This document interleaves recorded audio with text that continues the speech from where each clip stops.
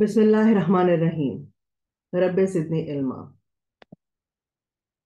What you seek is seeking you by Rumi.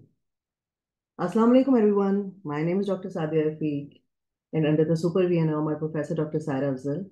Today my topic of presentation is Pakistan's situation in maternal and newborn care. Learning outlines include the Pakistan Demographic and Health Survey (PDHS) trends and figures related to the situation of Pakistan in antenatal care, internatal care, postnatal care, fertility, family planning, childhood, maternal and childhood mortality.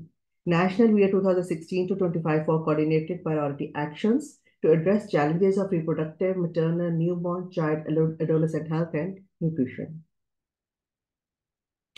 Learning outcome. By the end of this presentation, participants would be able to describe the situation of Pakistan in maternal and newborn health according to PDHS 2017-18, 10 priority actions to combat challenges of reproductive, maternal, newborn, child, adolescent health, and nutrition goals according to National Year 2016 to 2025. Just a general introduction of Pakistan Statistics 2023. The total population of Pakistan is 241.49 million. Pakistan is the fifth most populous country in the world. 33rd largest country in the world by area. Growth rate is 2.55%. Rural population is 61.18%, whereas urban population is 38.82%.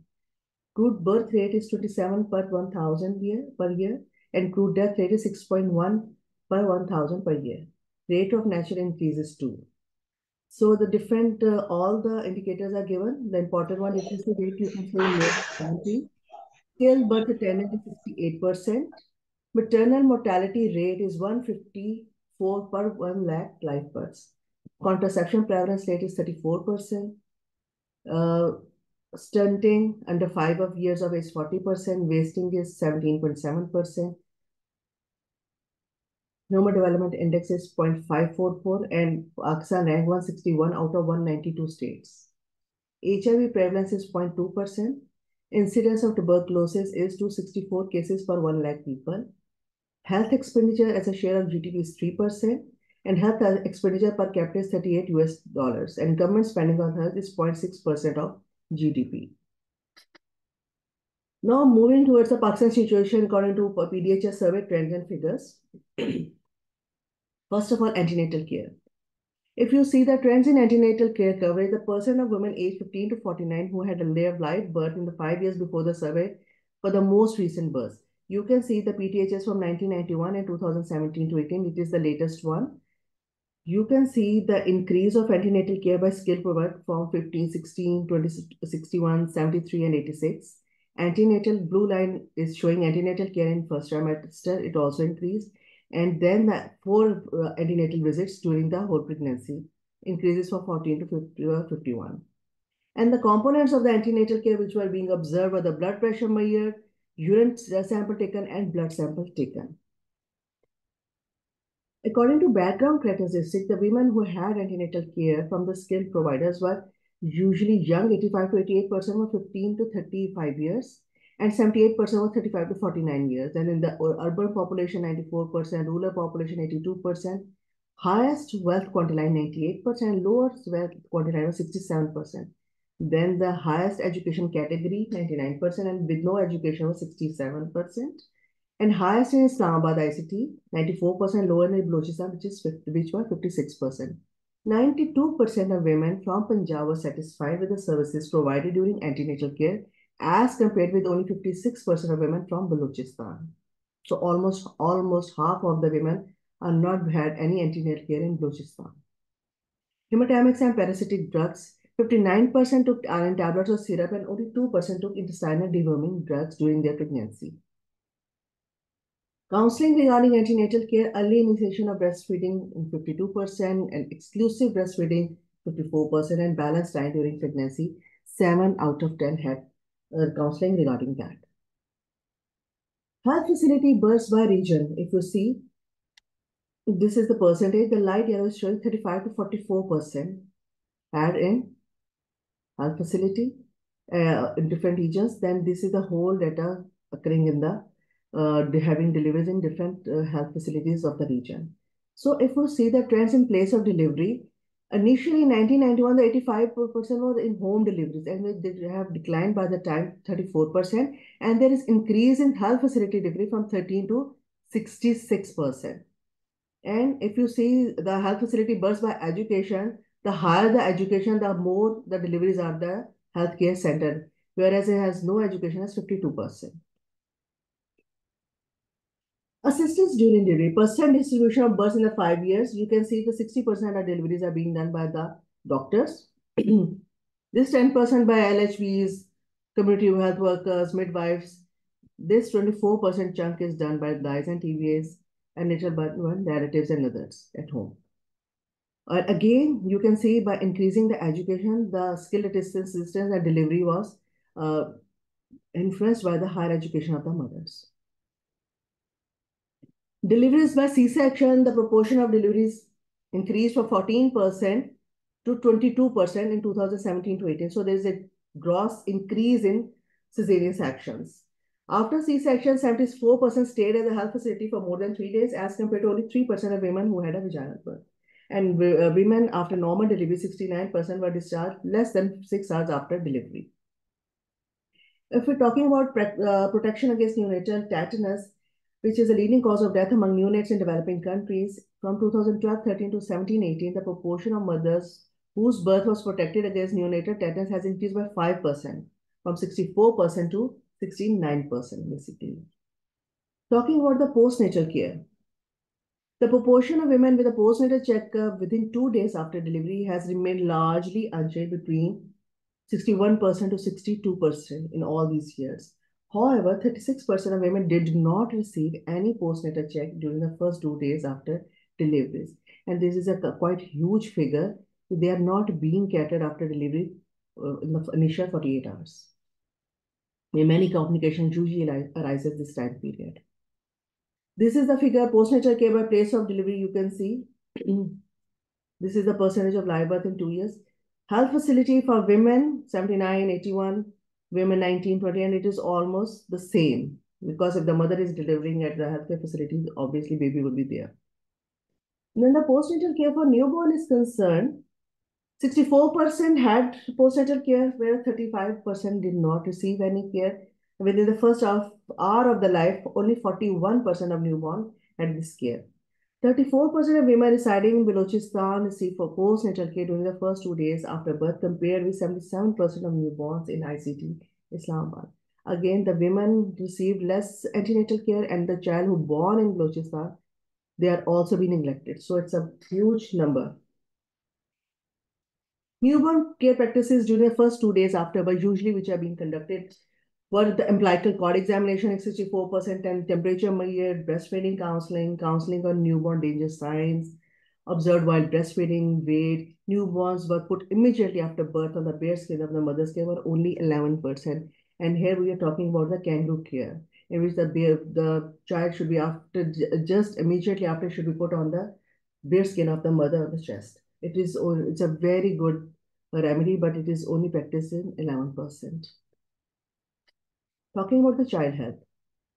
Low birth weight is less than 2.5 kg was 22%. It is a finding that policymakers and program managers must take seriously. The majority, 81% of the children otherwise born live, were of average or normal weights. Some of the causes of low birth weight babies are mother who are younger, less than 20, 34%, then the mothers, 21%, which were from 20 to 34 years, and the birth orders of 6 or more, birth order 2 to 5, mothers who were smokers. Mothers who did not smoke, even they have 22%. Then lowest wealth quartile, highest quantile. In the Punjab has highest percentage of low birth weight babies, 24%, and Sindh 23%. Punjab, the reason of this could be because in Punjab the data is somehow better than other provinces. So we have this figure. Talking about the immunization. In all these years, the basic vaccination has been increased percentage from 35 to 66%. And the children who were not vaccinated at these year 28, they have declined grossly to 4%.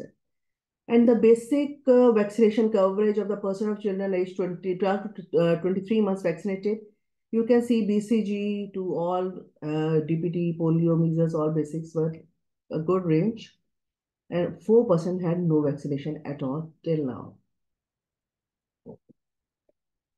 Talking about the vaccination coverage by regions, you can see 29 to 42% in Balochistan. The red area, which is Punjab, you can see it is 68 to 80% is the coverage. And in this area, Jammu Kashmir disputed, we have no data at all. Newborn deaths are still a major contributor to under 5 mortality, with around half of under 5 deaths occurring in the first month of life. You can see the different causes like the prematurity, asphyxia, sepsis, and 10% congenital anomalies. These are the different causes. Then the feeding practices and supplementation. You can see only 48% of the children are exclusively breastfed for the first 6 months.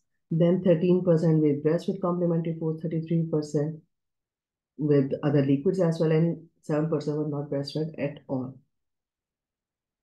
Talking about the nutritional status, percentage of children under 5 who are stunted. You can see the Punjab, less than 31%. Light green area, Khyber Pakhtunkhwa, and this 31 to 45%. This huge dark green area of the Balochistan, Sindh, and Gilgit-Baltistan, more than 45%, which are very alarming figures. The trends, women's nutritional status, percent of ever married women age this.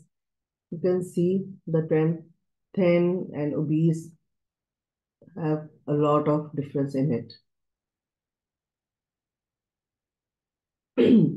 Talking about the malnutrition under 5, you can see in Pakistan, 40.2% are stunted children, 17.7% are wasted, 28.9% are underweight, and 9.5% are overweight.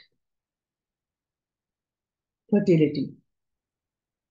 Fertility and its determinants. You can see the trends in total fertility rates, births per women for the 3-year period before the survey. You can say it was in 1990 to 104.9, and now, which is now, it's 3.6%. And total fertility by household, you can say the higher the household, the lowest is the fertility. In the lowest 4.9, and then highest is 2.8. Talking about the total fertility rate by region, you can say births per woman for the 3-year period. Maximum is in Gilgit-Baltistan in the little area of Atta, which is more than 4, and usually the green area is 3.5 to 4%, and Punjab has less than 3.5. It is the births per women. So total fertility rate by education, in educated it is 2.6%, with they have no educated, illiterate, they have 4.2%. Age at first marriage and birth. You can see the among age 25 to 49 and men 30 to 49. You can see the difference between them. Family planning. Percent of married women age 15 to 49 using family planning. Any method 34%, any modern method 25%, and withdrawal 8%. So, and modern method used by region, which is 25%, you can see the maximum prevalence, this light green, is more than in Gilgit-Baltistan region. And in Punjab, and is 20 to 29% in Sindh. And in Balochistan, it is less than 20%. Modern women use of household wealth, the highest, the wealthiest, they have more contraception usage. And trends in the family, you can see any method, the modern method, and any traditional method which are being practiced. Knowledge of prevention of mother-to-child transmission. 16% of ever married women and 1/4 of men know that HIV can be transmitted during pregnancy, delivery, and by breastfeeding. Less than 10% of women and 23% of men know that HIV transmission can be reduced by the mother taking special medication. Mortality. Childhood mortality. Trends in childhood mortality. Deaths per 1,000 live births for the 5-year period before the survey. You can see started from under 5 mortality 1 to 74, infant mortality from 86 during all these years to 62, and 49 to 42, neonatal mortality. And mortality by previous birth intervals, death by 1,000 live birth for the 10-year period before the survey. You can see less than 2 years, 122, and 4 plus are 44. At these mortality level, 1 in every 14 Pakistani children does not survive to their 5th birthday, which is very sad. Spacing birth at least 36 months apart reduce the risk of infant death. The median birth interval in Pakistan is 28.2 months. Overall, 37% children are born less than 2 years after their siblings. Under 5 mortality by regions, you can see this red 73 to 85. Whole Punjab, Balochistan, Sindh, Gilgit-Baltistan. And under 5 mortality by mother's education, as education increases, this rate has also decreased. So decrease in infant mortality by increasing the women's education. Perinatal mortality by mother's age at birth. You can see in the young mothers, it is more, 84%, as the 30 to 39 minimum number. And again, 40 to 49, the more the month's duration of 5 years between the survey. Maternal mortality, Punjab has 227, Balochistan has 785 deaths per 1,000 live births. One of the main reasons of this high MMR is very low utilization of family planning services. Now moving towards the national year 2016 to 2025 for coordinated priority actions to address challenges of reproductive, maternal, newborn, child, adolescent health and nutrition. Ministry of National Health Services Regulations and Coordination, Government of Pakistan. Accelerating progress of MDGs 4 and 5 for building new momentum beyond 2015, Government of Pakistan remains committed to support the efforts being undertaken to accelerate improvement in newborn, child and maternal survival, especially focusing on reducing morbidity and mortality linked to common preventable causes. This goal can be achieved through following 10 priority actions.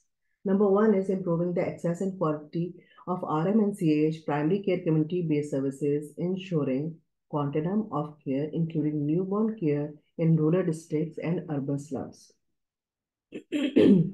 RMNCH, reproductive, maternal, neonatal, child, adolescent health. So primary care services in rural area of Pakistan are critically dependent upon the Lady Health Workers Program and the relatively recent initiative to produce more community midwives. The most recent formal evaluation of the LHW program and a number of informal reports post the evolution have identified several areas of weakness and opportunities for further enhancement of their knowledge and skills, especially around standards, best practice for maternal, newborn, and child survival. Next is improved quality of care in district facilities, including rural health centers and district hospitals. Facility-based services should be available for mothers, newborn children, and adolescents across the continuum of care at various tiers of service provision. Administrative and legal steps to develop linkages between medical colleges and universities with district health system. Human resources, especially female medical officers, lady health visitors, and rural health facilities need to be staffed with competent cadre capable of delivering quality maternal and newborn care at first contact with formal health services and regular on-job training. And expanding services access 24 by 7 and supporting facility infrastructure, developing referral pathways and linkages. Third is overcoming financial barriers to care seeking and uptake of intervention. Targeted condition cash transfer provide direct cash payment to poor household contingent on certain behaviors like routine vaccination, nutrition supplement, care seeking for high impact, high mortality conditions like diarrhea, disease, pneumonia, antenatal visits for pregnant women, family planning, delivery, and postpartum care. Health insurance schemes for the identified poorest and marginalized groups, and provision of family planning services in remote areas. Fourth is increased funding and allocation of RMNCH. Pakistan's current health spending is a mere 0.6% of the GDP.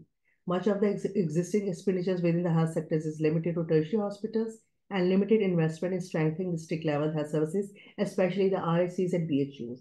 A realistic and robust plan for phased increase in health spending of primary health care for the next 5 years, innovative ways of generating finances, imposition of health tax on luxury items, sin tax on tobacco or nutrition levies, soft drinks, tapping private sector resources, etc. Reproductive health and family planning is one of the most cost-effective interventions to reduce maternal and newborn deaths. The vicious cycle of continued high rate of population growth and poor RMCH outcomes and nutrition in Pakistan needs urgent attention. Closing the gap between family planning knowledge and practice through comprehensive services in the country, focus on sexual and reproductive health education among adolescents, both boys and girls in school and out of school, and urgent need for declaring population emergency. Sixth is investing in nutrition of adolescent girls, mothers, and children.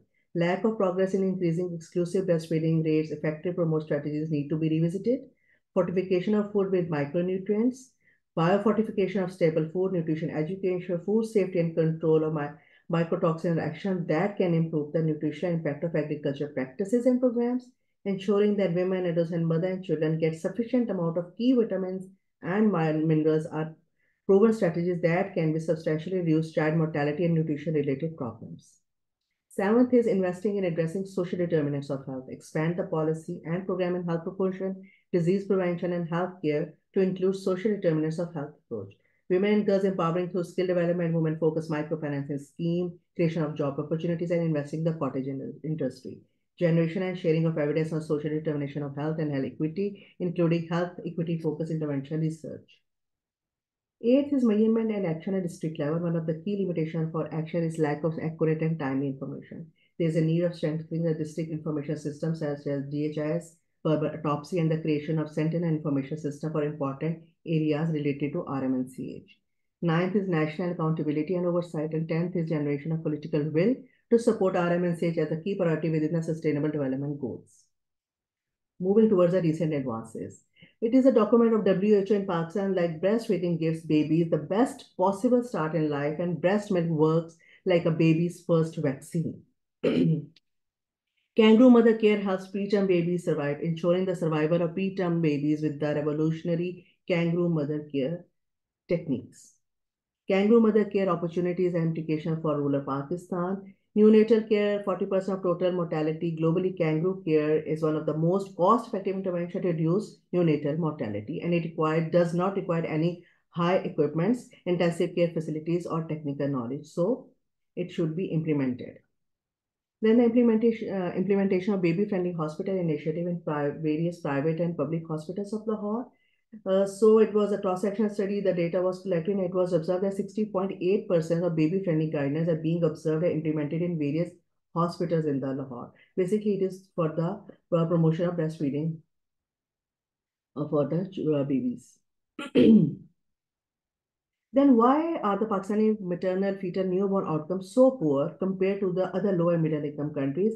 It was basically the study, the Global Network Maternal Newborn Care Registry was population-based surveys was done, and in Pakistan they were the baddest. All the figures. The MMR in Pakistan was 319 per 1,000 live births, as compared to the other countries which were included India, Congo, Kenya, Zimbabwe was and in other countries there were only 124 and here it was 319 and the neonatal mortality rate was 49.4% live births in Pakistan, whereas in other countries were 20.4%.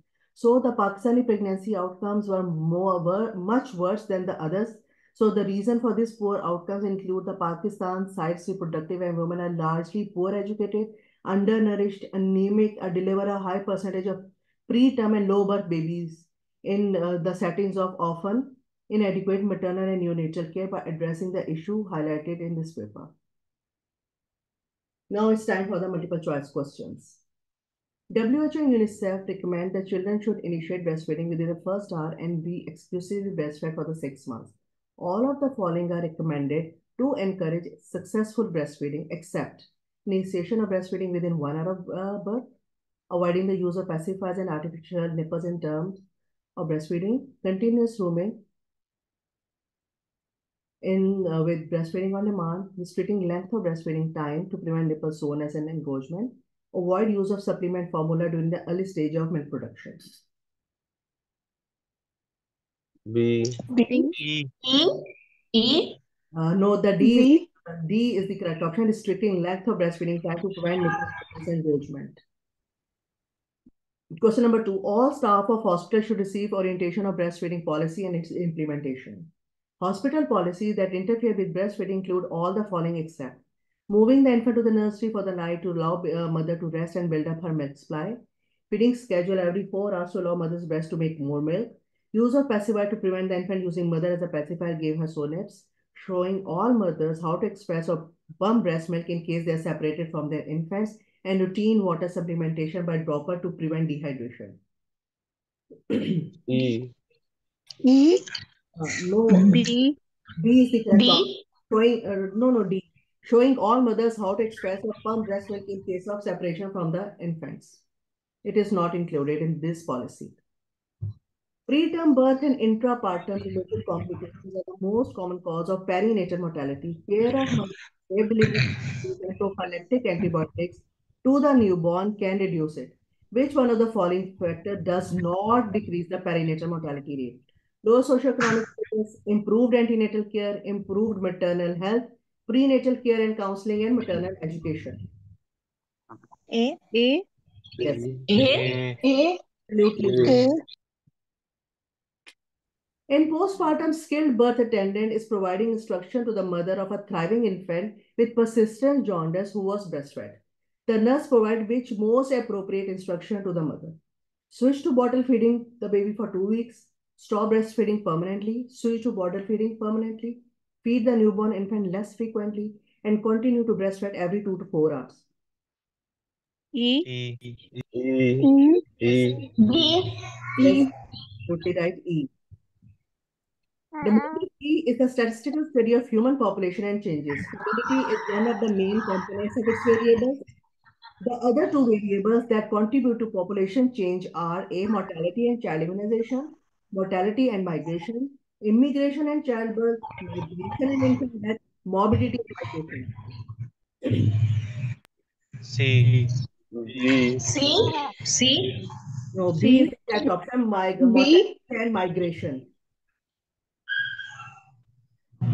A newborn was brought to pediatric emergency of Mayo Hospital having difficult breathing and muscle spasms. He was admitted in the hospital with the clinical diagnosis of tetanus neonatorum, and doctor decided to give him